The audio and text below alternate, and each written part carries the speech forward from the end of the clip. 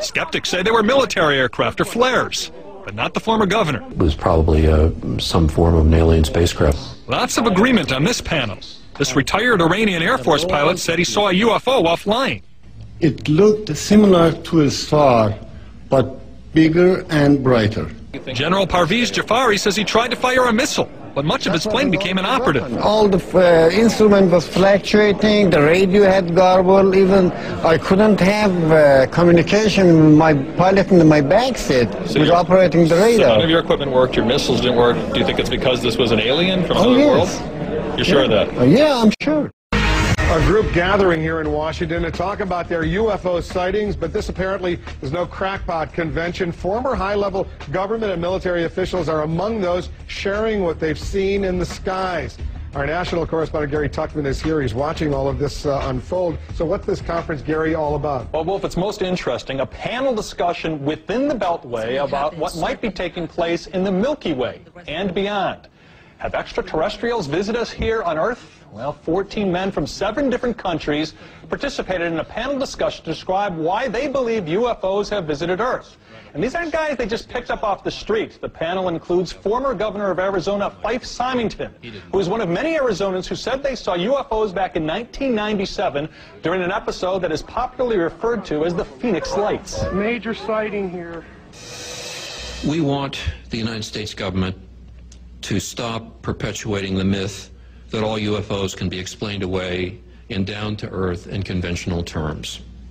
Instead, our country needs to reopen its official investigation that it shut down in 1969. Also participating was a retired Air Force captain who says he and his passengers saw a huge flying disc. Also a retired Peruvian Air Force pilot who says he came within 300 feet of a circular UFO flying at 63,000 feet. And then there is a retired U.S. Air Force security officer who, while stationed in England, was summoned to a downed aircraft in a forest. When we came up on the triangular-shaped craft, there were blue and yellow lights swirling around the exterior as though they were part of the surface. The air around us was electrically charged, and we could feel it on our clothes, our skin, and our hair. UFO sightings reported right here in the nation's capital. There was a flurry of them back in July of 1952 when the Air Force investigated but was never able to solve or prove anything. Take a look at these headlines. Aerial, what's its buzz? D.C. again. Air Force after D.C. saucers, jets ready to chase lights. Jets ordered to hunt down flying saucers. There was a lot of hype, a lot of excitement back in 1952. To the rest of the world, especially to the Muslim world, he had a double message. He said this, he said, for those who seek to advance their aims by inducing terror and slaughtering...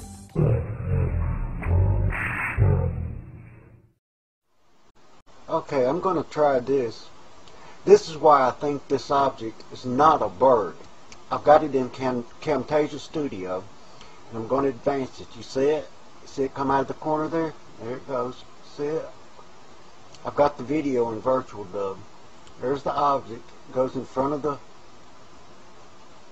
obelisk, and it goes ahead. See it? It's going, and it goes off into the distance, and it keeps going, and if that's a bird, it should be going out of view from the perspective of the people on the ground. But watch it. It just keeps going, and it's still going. You see it right there? See it? And it's still going. And even there, you can see the object there. Now, how big would that have to be a bird? See it right there? And then it goes behind the tree. You can even see it. See it going through the tree right there? You can even see that. Now, if that's a bird, that's a damn big bird. See? So there it goes right there.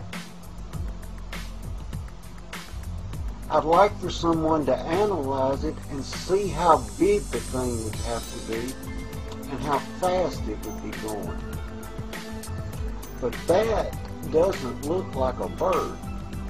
And it's going in a straight line. There it gives the impression of flapping, but I think that's just the camera. but then it zooms off, see? And it goes on back behind that tree there. Just like that. See? It goes back behind the tree. Clearly behind the tree.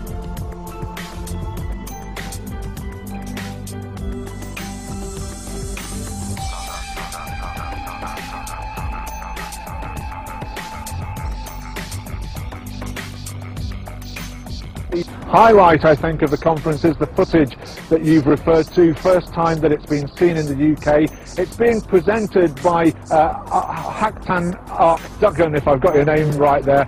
Haktan.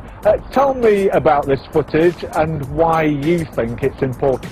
Well, this extraordinary incident took place in Kumburgaz in Istanbul. It's a compound in Kumburgaz, and it was witnessed by many people who live in the compound, and it was filmed by the security guard for almost 3 hours within the period of time, like 2.5 to 3 months period of time. There are like 18 or 17 footages. And the footages are so interesting and so amazing because we don't just see the lights in the sky, we see in the close-up the outline of the object. Very clearly, the structure of the object is so clear. And also, in the June 12 dated footage, the UFO puts a show. Exactly puts a show, and it turns its lights back and forth again from one side to another. This is amazing footage. And it's been analyzed, the whole footage has been analyzed from our scientific board for 2.5 weeks. All this footage for 2.5 hours long footage for 2.5 weeks. We went frame by frame, we went pixel by pixel, and this is 100% genuine footage. But don't you think, I mean, you're the founder of a UFO research center in Turkey. Isn't this kind of thing quite easily done with cameras and graphics and that kind of thing nowadays? I mean, you know, do you not open yourself to the accusation that, again, it's another hoax? Of course, it's so normal, but also in our scientific team we have some special effect experts too. They analyze the footage, and we are ready to provide this footage, the original footage, to any institution, even in UK, in the scientific institution. They can go through their own analysis, and they're going to come up with the same conclusion. After we've done all this research and analyzing this footage for 2.5 weeks, that's why we're coming forward to the world, first time in UK, and that this is 100% real footage. Just briefly, tell us about these beings that we're seeing in some of these pictures. You say for the first time, really, very clearly. Yeah, in the UFO history, not only this time, not only UFOs are being filmed, also in June 8th, I think, segment of the footage, we see two heads, two silhouettes of entities' heads is clearly. You can tell there's two heads in the craft. Not only just craft is being filmed, but also the entities is being filmed. First time ever in the UFO history. This is also what makes this footage so important worldwide. Haktan Duggan, thank you very much for joining us. Well, there may be a lot of skeptics around, but there are certainly also a lot of believers. The conference here for the weekend has been fully subscribed and is really packed out.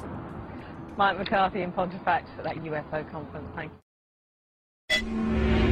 Well, apparently it's one of the better flying airplanes.